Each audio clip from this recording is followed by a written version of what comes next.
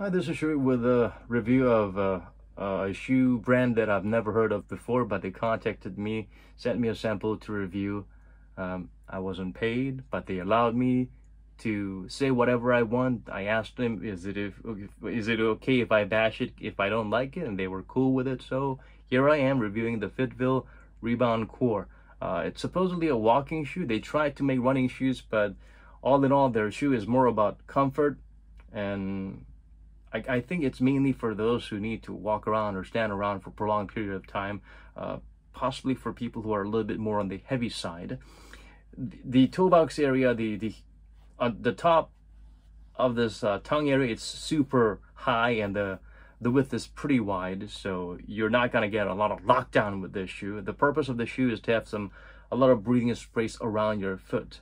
So I would say you can go true to size to experience the roominess of the shoe. It's not like it runs especially long. So the good thing about the width and the space is that the midsole and the forefoot is very wide.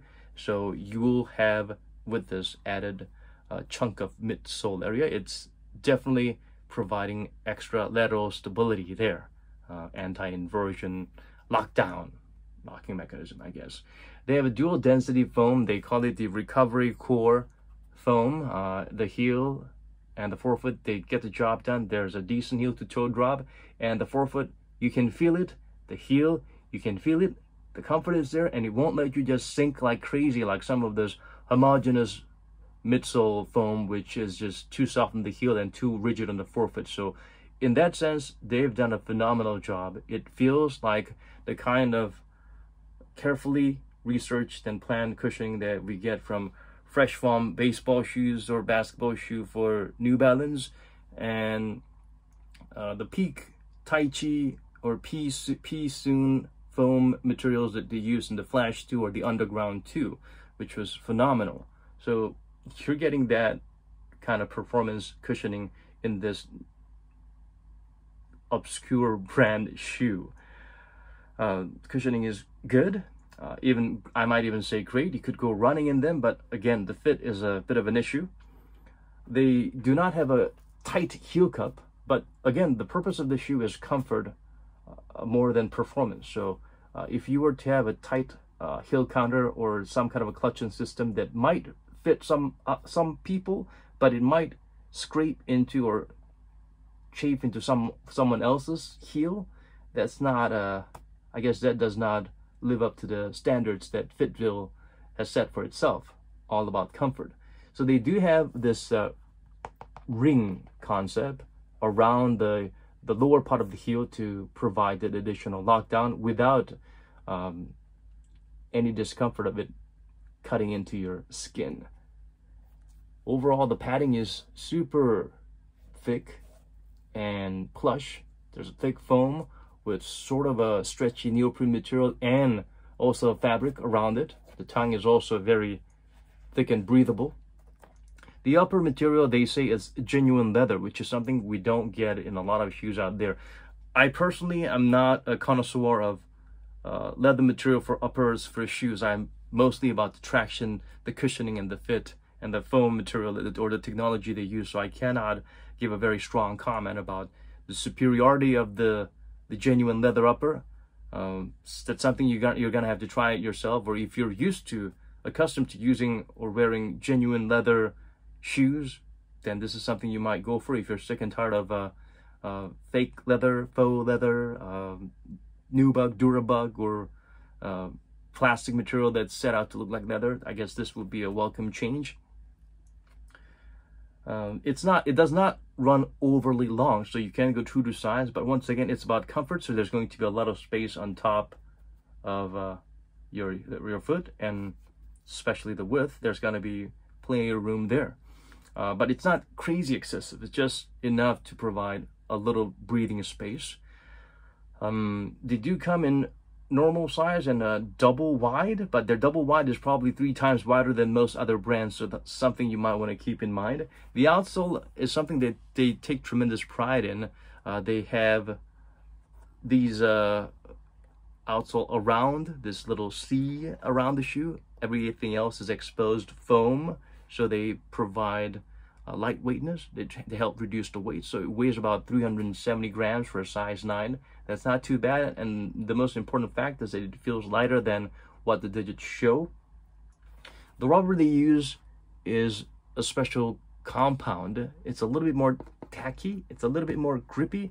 It's a little bit more sticky than your average rubber. It's not about providing resistance or bite on dusty quartz, because it's not a performer. It's about let's say you're wearing this to work. You might be walking around in cement floors that might be slippery or greasy.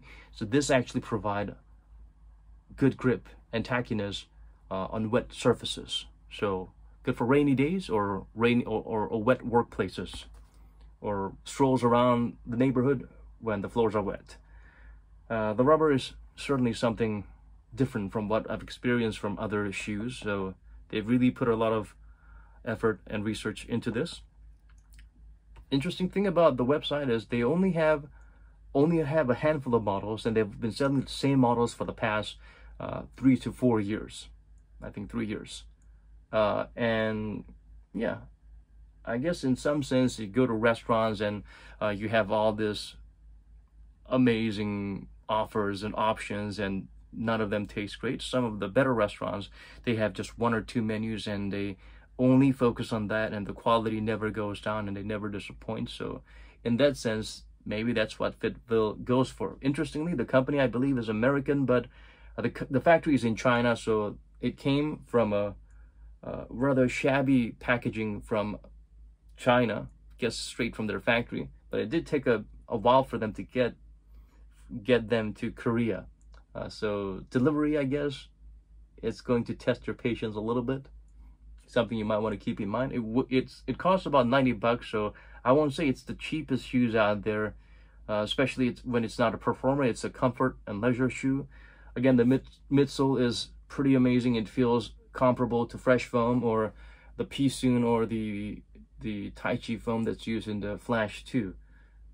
So if they have a different fit, different type of upper for performance, it might be actually better. It might be interesting.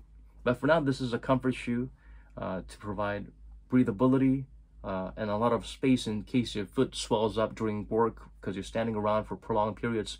So this is definitely, I'm sure this has a market for a select group of individuals who are craving or have been waiting for a shoe like this. The insole, interestingly, is sort of like a Ortholite. It doesn't say so, I won't say it's Ortholite, but it feels pretty much like the genuine Ortholite. The interesting part is that they have an extra thicker padding on the heel and is slimmer on the forefoot. So even without the insole, it's got a clear heel to toe drop, and with the insole, the cushioning itself is enhanced. The comfort and the smooth transition is also upgraded with the insole. And even if you wear this without the insole, you can actually feel the kind of cushioning that you would get from performance shoes that feature some of their premier cushioning technology. So I am pleasantly surprised. But again, once again, not a performer. It's for people with, large foot, or for people who like a lot of space between their shoe and their foot and their toes. The problem is they don't have a store in Korea, or in, I don't know which country you might be watching from. So if you're not able to purchase them or try them out directly, if I were to include the shipping prices from the factory in China or to the States to Korea, it's probably going to cost as much as the shoe itself if I were to ship it back for a refund or a switch to a different size. So that's a bit of a hassle. But if you're thinking about wearing something roomy, if you don't mind having some space, certainly a shoe worth trying, because this is a brand I've never heard of before that actually has been doing their homework, providing pretty surprisingly superior cushioning with the foam material they use for the midsole.